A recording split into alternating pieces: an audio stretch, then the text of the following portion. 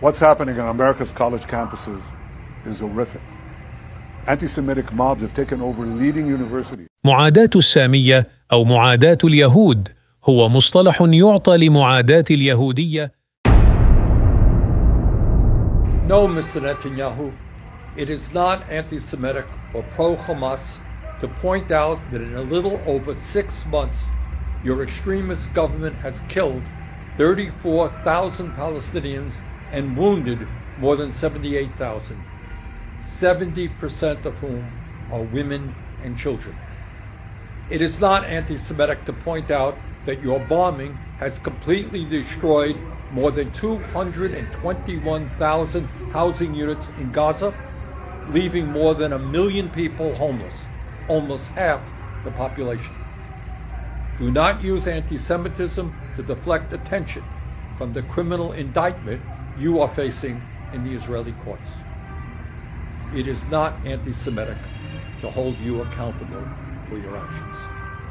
السامية تعني الانتساب العرقي لسام ابن نوح عليه السلام، حيث أن سيدنا نوح عليه السلام له 3 أبناء ممن نجوا من الفيضان، وهم سام، حام، يافث، وكل واحد من هؤلاء له ذرية ونسل لا زالوا يعيشون على هذه الأرض. ورغم انتماء العرب والآشوريين وغيرهم إلى الساميين، يعتبرون معاداتهم لا تصنف معاداة للسامية، لكنهم يعتبرون معاداة اليهود تعد شكلا من أشكال العنصرية. And I'm sure you were told that international rules and laws actually apply for every single state. And it's not actually rules that you could use just whenever it suits you. Because seriously, for the last 6 months you've been breaking all these rules. And you're continuing to break these rules by using starvation as a method of war. For the last 7-8 years you've been attacking the sovereignty of Syria without any provocation, taking advantage of the country's situation. And let me remind you, that is a violation of the international rules and laws. Attacking the consulate of another country in another country, actually a declaration of war. And it is against international laws. United Nations Security Council resolutions are binding for everyone, which you didn't listen to for the last 6 months. You discredit the International Court of Justice and you said that they are anti-Semitic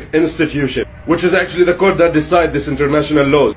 Weren't you the one that actually targeted the World Central Kitchen aid workers and other 200 or more aid workers for the last 6 months? Weren't you the one that attacks journalists and unalive civilians? Weren't you the one that was given multiple accusations for the United Nations for the last 6 months? And let me tell you the following, if you ask any simple person, what are all of this for the last 6 months, they will tell you that violations of international law. Israel is basically to blame for the war in Gaza. Hamas attacked Israel on the 7th of October, and this started the cycle of violence. But the Hamas attack did not happen in a vacuum. It happened in a context, and the context was 56 years of suffocating Israeli occupation of Gaza and of the West Bank. So the Israeli occupation of the Palestinian territories is the basic problem for this conflict. Hamas was being sidelined.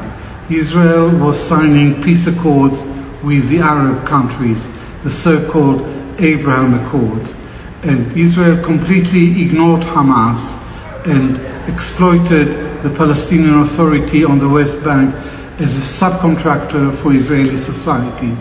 Hamas is the only Palestinian group that stands for resistance to the Israeli occupation, and by launching the attack on Israel on the 7th of October, Hamas sent a powerful message that the Palestinians will not be sidelined, that the Palestinian resistance is not dead, that although the Palestinian Authority collaborates with Israel in the West Bank, Hamas will continue to lead the struggle for Palestinian freedom and independence.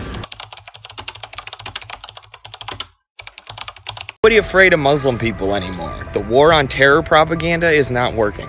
I've met a lot of Muslim people at this point in my life, and almost all of them were extremely kind, and a lot of them were super disciplined and focused, which is something that I respect a lot as a wrestler. Some of my favorite mixed martial arts fighters like Khabib Nurmagomedov are devout Muslims. Nowadays, we have white boys in the rural Midwest rooting for Muslims every UFC fight night. You're not going to be able to convince us that these people are evil and that our tax dollars need to be spent on bombing them. And you know who hasn't always been kind and friendly to me?